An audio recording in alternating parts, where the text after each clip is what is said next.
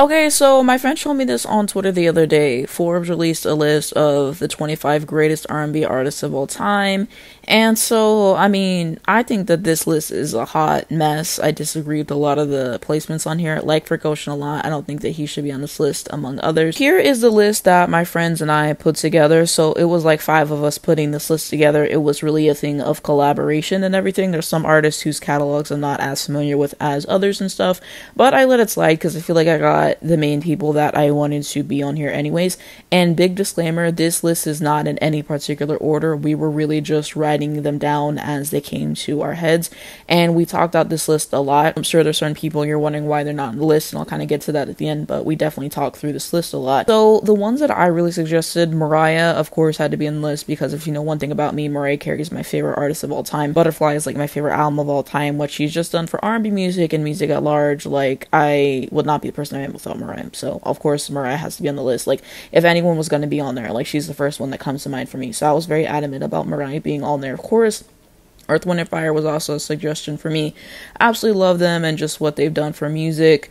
Anita Baker, I really enjoy her. Still have to finish up her discography. And Whitney was one that we really talked about. It was like, we weren't really so sure, because I thought she was more so of a pop artist and more influential in that sphere and just as a vocalist. But, you know, I'm not mad with her being on the list particularly. I do like Whitney a lot, one of the best singers of all time.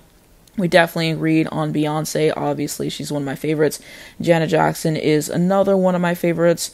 I love Aretha Franklin. Without her, you don't get a Mariah, you don't get a Whitney. Aaliyah has been so insanely influential, so she's one we agreed on.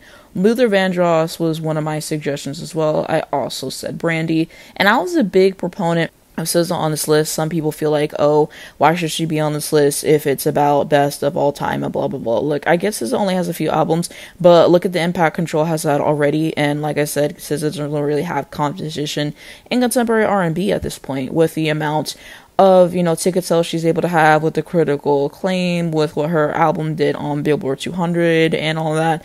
I'm sorry. So yes, of course I had to have SZA in the conversation. And then, you know, this was kind of just about influence on the game. It was also about success, and it was about the discography as well.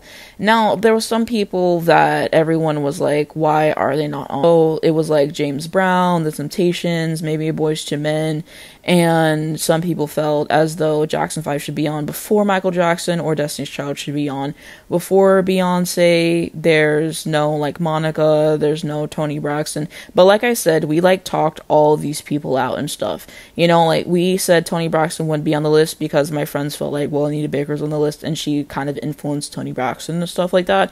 So yeah, I mean, we talked about this for like an hour and change, and it wasn't really supposed to be that deep and stuff. And I'm definitely down to hear what you guys think of this list and stuff, because my friends, they very much disagree with it. We talked about it for a while and stuff, and who would be on their list. And I think it's really interesting to kind of see music taste, because a lot of them felt like, okay, pioneers need to be on there.